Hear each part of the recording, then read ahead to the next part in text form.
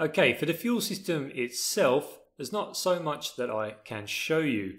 Normally you'll have a fuel pump, you'll have some injectors, or some means of delivering the fuel to the combustion space. But what you'll always see are fuel filters. That may be one of these here. I'm guessing it's the one on the left. Or actually it could be this one on the right, because the fuel filter is normally smaller than the lubrication oil filter. But anyway, you'll see a filter. Sometimes it's quite small. It'll be on the underside of your car, between the fuel tank and the engine itself. And if we go on the top of this engine, we may be able to see the fuel injectors. You can see there is a fuel injector here. And the fuel injector connects into our combustion space, which we saw a little bit earlier. Fuel may be diesel or petrol/gasoline.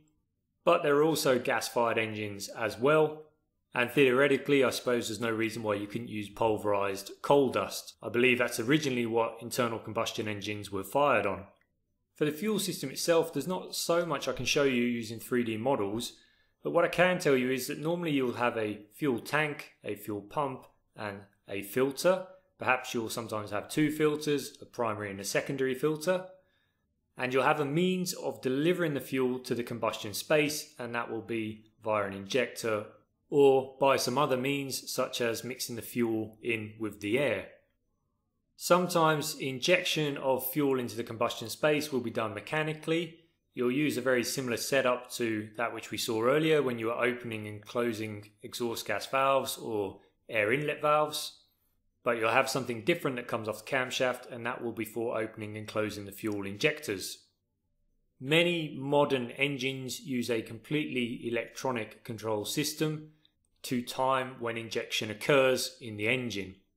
That's simply to increase the engine efficiency a little bit. Although the downside here is that any problems you have with the electronic side of the engine will render the engine more or less inoperable. Because if you can't time the injection and control when the valves open and close, etc., the engine simply won't work. That's one of the big weaknesses of modern engines. They're so heavily reliant upon electrical systems.